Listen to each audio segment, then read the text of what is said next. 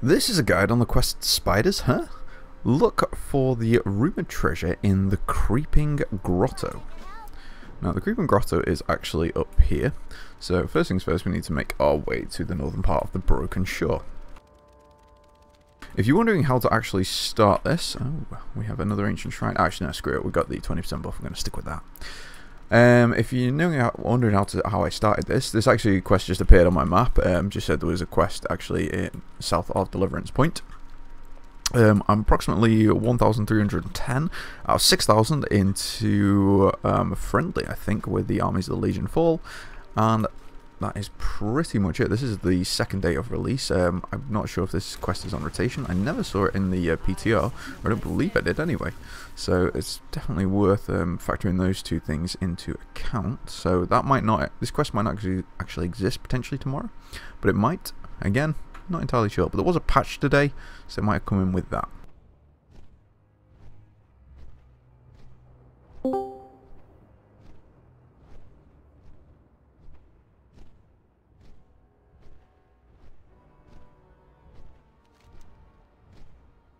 Right, so this quest is called Creeping Grotto. Now, a little tip I can tell you. The lower part of where we're heading to, as in underneath, is actually infested with spiders. There is a way to gain access to the upper part, which is in the central bit here, but we can skip that for now. Let's just make our way to the lower part. So the lower part can be accessed there through this way. I think you can access it up here as well, so let's make our way up. Now we're looking for a potentially precious gem.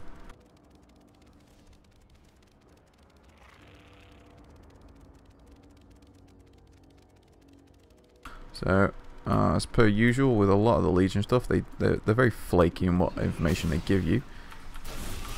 So that just usually means kill stuff until you find it. I can't attack that. Or just come straight here. And we have found our potentially precious gem. Well, apparently it looks valuable, so we'll stick with it. And all we need to do now is make our way back to Deliverance Point. So I was completely wrong then. These quests always seem to throw me off slightly.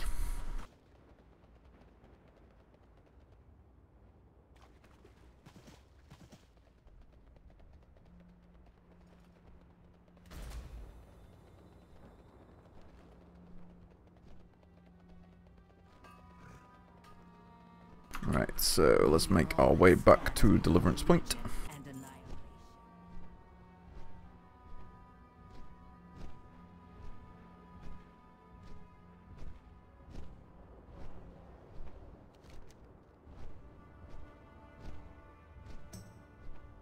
Just checking out what's about. Oh, I love that one. I fell back for you. Blizzard and their puns, you gotta love them.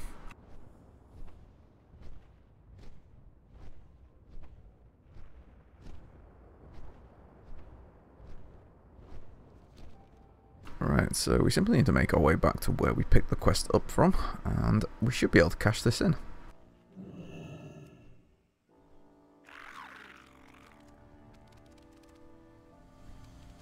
Now, I've seen a lot of stuff. I mean, this is kind of off topic in regards to this quest. This is just a bit of food for thought from me.